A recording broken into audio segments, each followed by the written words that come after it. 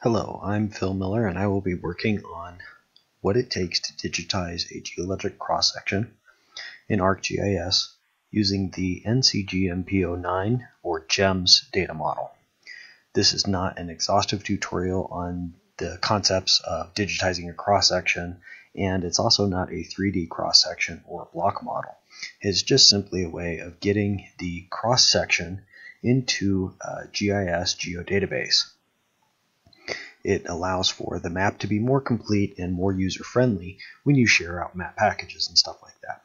So this will follow very similarly from digitizing my correlation map units, which is now complete up here. This will be kind of a follow-up and similar process to what we did in that, but adapted to the process of digitizing a cross-section.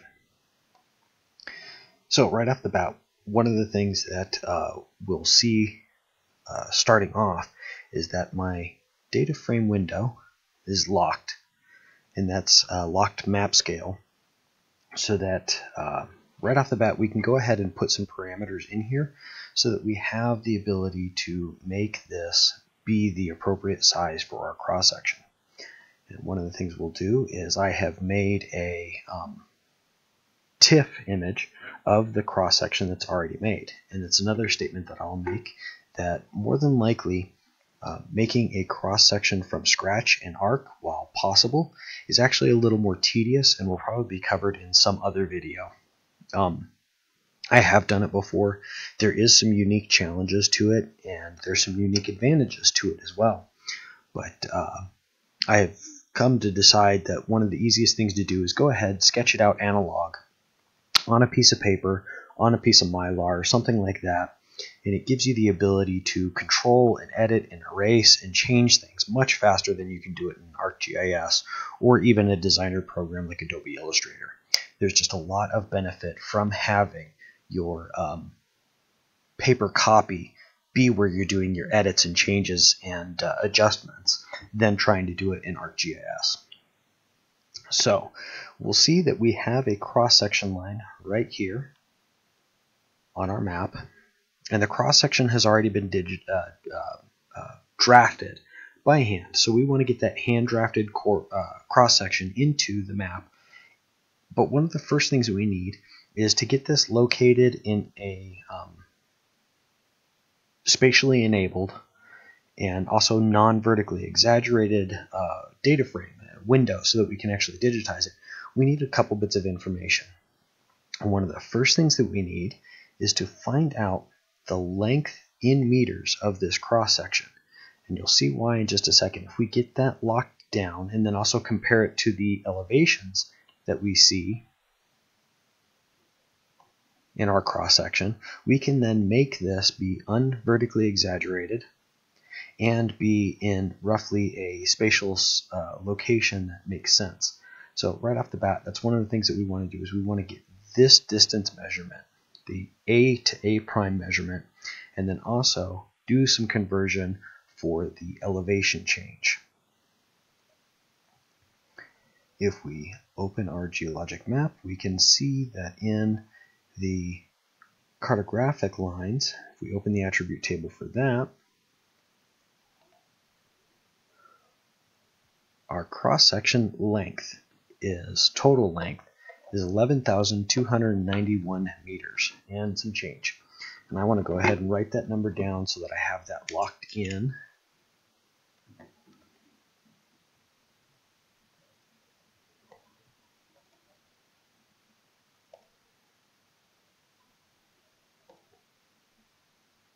And I'm going to switch to data view now. So we're in the data view of my cross-section with the scale locked, and it'll be a little bit of a pain in the butt with it locked.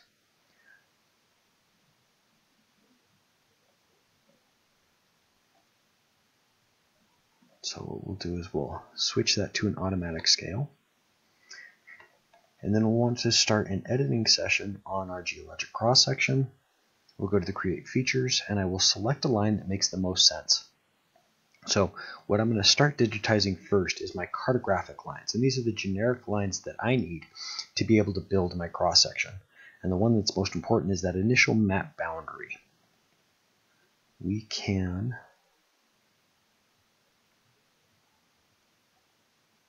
drag and drop in our cartographic lines.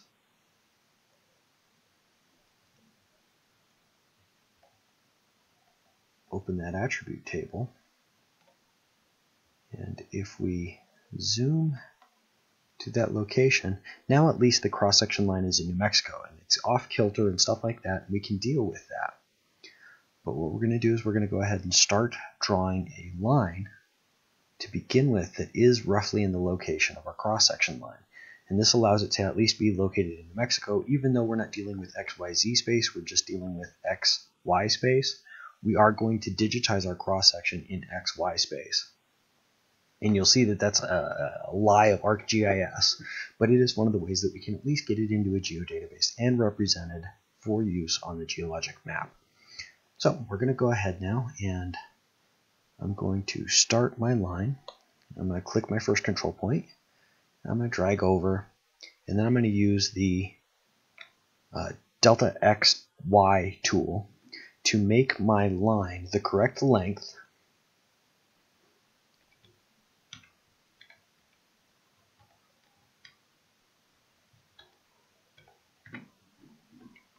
and to have 0 Y change. So there is my line. I'm going to go ahead and stop the line here, hit F2, so that now we have the line, and I no longer need this in my cross-section. So now we have our cross-section line. And from here we can also see that there's roughly 2,000 feet of offset here. So we'll have to do some math to get this feet measurement into meters. And then once we have that taken care of, we can go ahead and get this geo-referenced in to our map and start digitizing that. So I'm going to go ahead and do the math off video, and I'll get that all set up and know the measurements for it. And then what we'll do is we'll go ahead and draw in ArcGIS these vertical risers so that we have our elevation bars. And again, we're not digitizing Z here, we're just digitizing X and Y. So it's again a trick of ArcGIS, a fib on our part, but we'll go ahead and get those elevation bars set up over here to be the correct dimensions. And then once we have that squared away, we'll digitize them in. Okay, so now that we have done our conversion, we know that the cross-section elevation goes from 3,000 to 7,000 feet, 3,000 to 7,000 feet, which is 4,000 feet change, which converts to 1,219.2 meters, give or take a little bit. So what we need to do now is make vertical bars that are 1,219.2 meters. So we'll switch back over to ArcGIS. We'll go to our map boundary tool again. We'll go ahead and again click our first control point, and then using delta X, delta Y, I will convert this to 1,219.2 meters. And we'll do the same thing over here.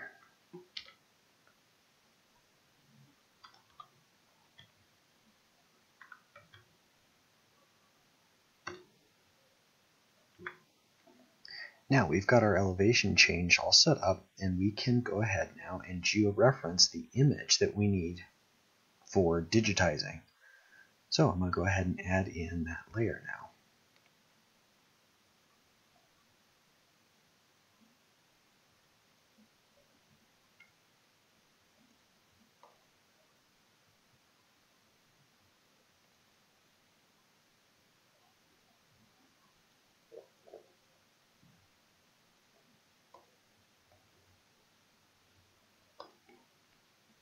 Now we'll zoom to and start georeferencing.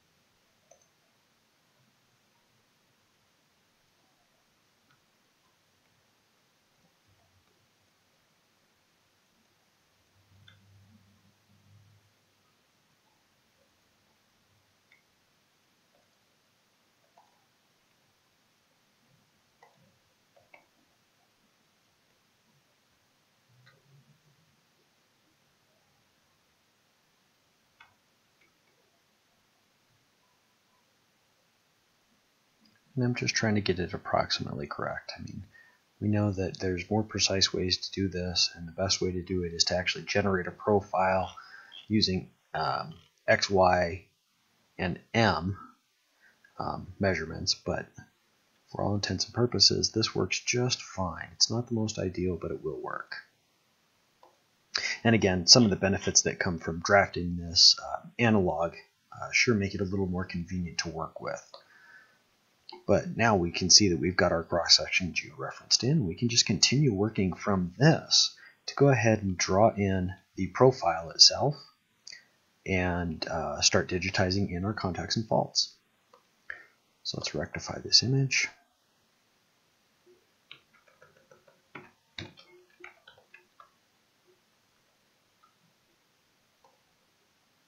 Make sure we're saving it in the right location.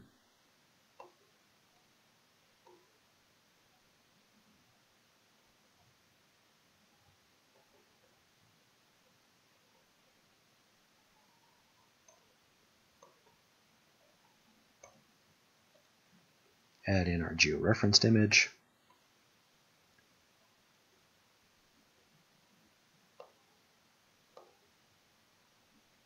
And I'm going to adjust the display parameters again so that it doesn't look so saturated. And now we're ready to digitize. So very quickly we can see how easy it is to get in a hand-drawn analog or a Illustrator version that's exported to a TIFF or something like that in to begin digitizing.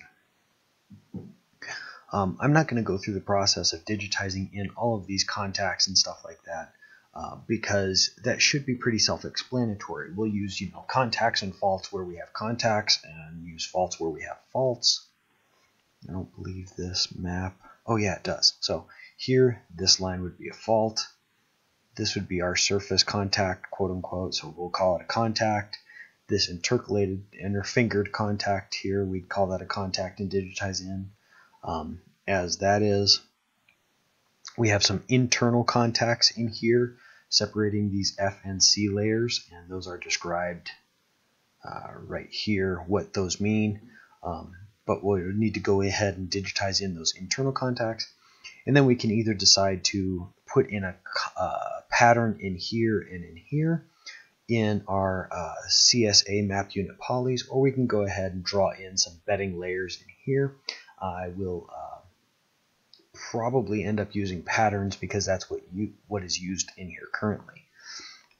But there's a couple things we need to talk about. We need to digitize in a well, which will be a cartographic line. It could also be in geologic lines, but I think I'm going to put that in cartographic line. It tends not to really be a geologic line. It's not really a geologic line, so it should probably best be in here. The other comment I will make is we need to go ahead and put in our elevation and feet and all of that stuff. So commonly what we do is our elevation on the right hand side will be in meters, and on the left hand side it'll be in feet. So one of the things that we can do right off the bat, and we'll see how accurate this cross-section was drafted, is I'm going to choose my elevation feet. I'm going to set this one to be my 3,000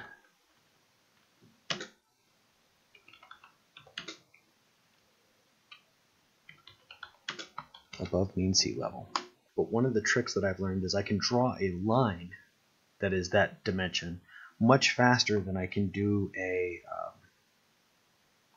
a move. So we can put in control points so that we have our 1,000 feet interval separating these 2 points. So I've pasted a point in. Let's go ahead and create a line then. And this is just going to be a cheat line. So I'm going to go ahead and use leader, and we'll delete it later on. So again, draw my line, use my delta XY, do 0, and that's 304.8 meters to do 1,000 feet. Hit F2, and now we've got a sticking point, a snapping point to use. So what I'm going to do is go ahead, select one of my points,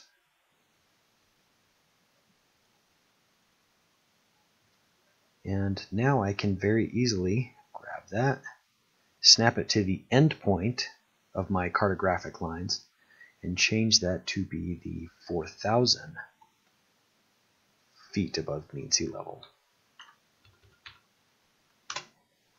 And we see the label change.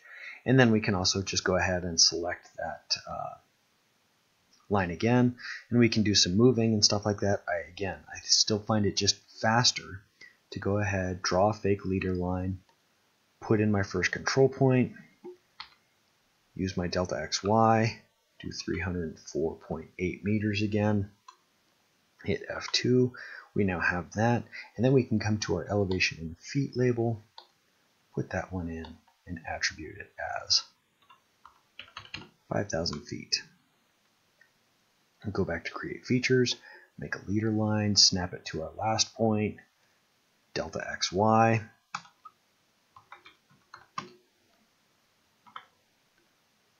put in my elevation in feet, attribute that as 6,000, and then we can do the final one up here.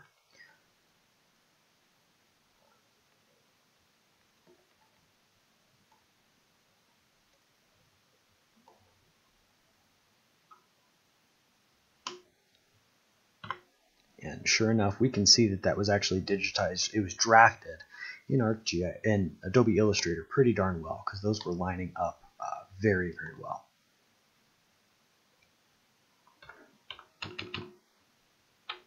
And just like that, we now have our scale bar on the other side. And much in the similar way that we drafted our elevations, we can go ahead and put in our cross-section labels. I'm going to put that right there. And I'm going to attribute its label with A. We can go ahead and use the same thing to draft in a cross-section label here that is also the statement of west. One issue that we'll have with that is they will try and be overlapping, so we'll have to do some adjustments with our labeling so that those will label in a more appropriate way. But very quickly we can get those points in, and then we can see that we've got our elevations set up. And then all we have to do is come over here, do a little bit of wizardry and conversion to get these placed in. And one of the best things that I have found to do is if this is 3,000 feet, I cheat and I make a leader line. And if we're doing 3,000 feet, because we want to get to that sea level, what I do is I draw a leader line down, again using delta XY,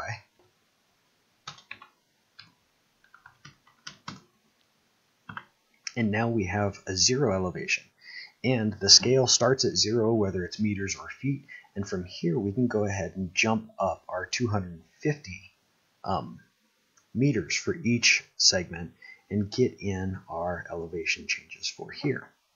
So this makes it really kind of nice and convenient. So I'm going to go ahead and cheat again, draw a leader line, go from 0, do my delta XY to be 250 meters. And one of the other benefits is if you have snapping turned on to vertices, you can do this in one continuous line. So I'm just going to keep doing delta XY in 250 meter increments. And as long as I'm snapping to my vertices, I can get this taken care of with just one line.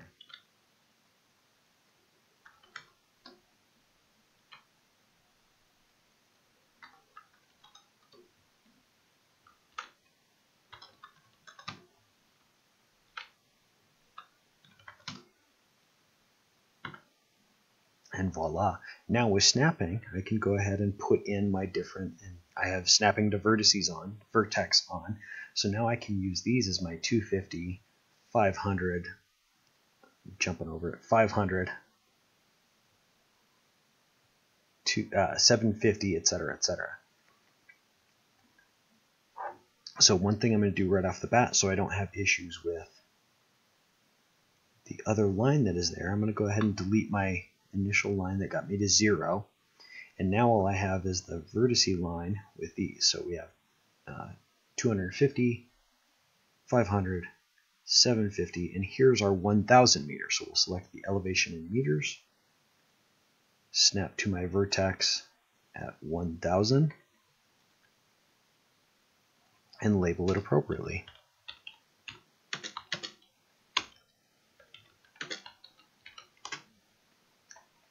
So there's 1,000. There is 1,250.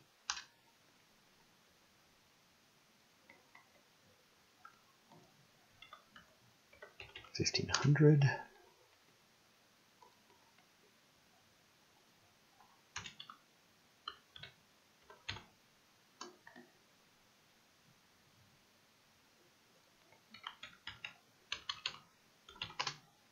And now we have our meters set up as well.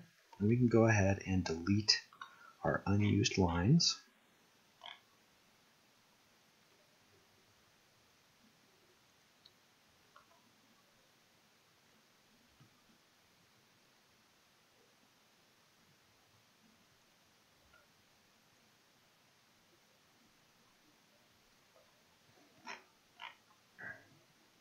And put in our A prime.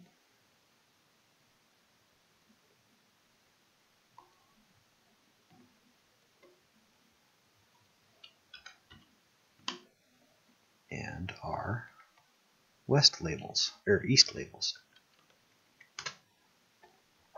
And again, like I said, we'll have to do some manipulation of the labeling here to make this a more appropriate label. But very quickly now, we have the ability to digitize in our cross-sections in an incorrect XYZ space, but nonetheless, they're in the geodatabase and then can be packaged with the map package and set up on the map sheet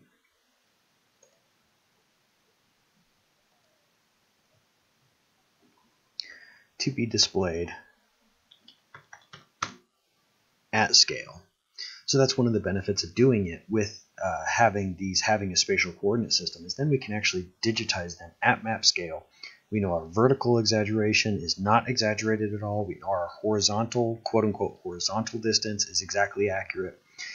And it makes it very convenient and easy to include a cross-section in our geologic map inside the geodatabase versus being a figure. And then because this is a vector file, it's also much smaller than inserting, say, a PDF or a TIFF of the AI drafted version. And the other additional benefit is then we can take the colors from the map itself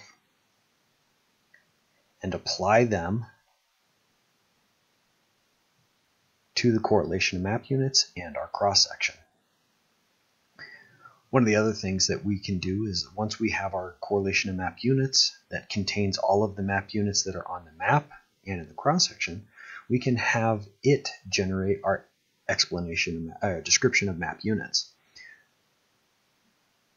One other comment that I will make, let's switch back to, is currently these lines are cartographic lines.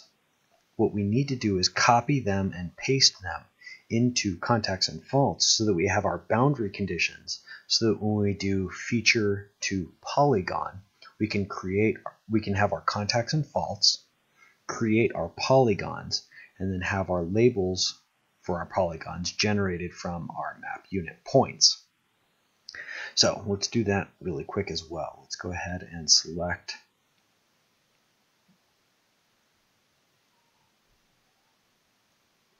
our bounding conditions, edit, copy, edit, paste into contacts and faults. Let's open the attribute table for that. And we'll see that our symbol is that 001.01.01 already, so that we can go ahead and have this symbolized the appropriate way. Then we can go ahead and turn off our cartographic lines and know that when we come in to digitize our profile, for example, we will be snapping to the contacts and faults so that we can start digitizing in, and I'm not going to do this right now, but to give you an idea, our profile line. So that's how we digitize our cross sections in ArcGIS for a NCGMP09 or GeMS data model here at the New Mexico Bureau of Geology and Mineral Resources. Again, I'm Phil Miller and I've been your host. Thank you very much for your time and have a great day.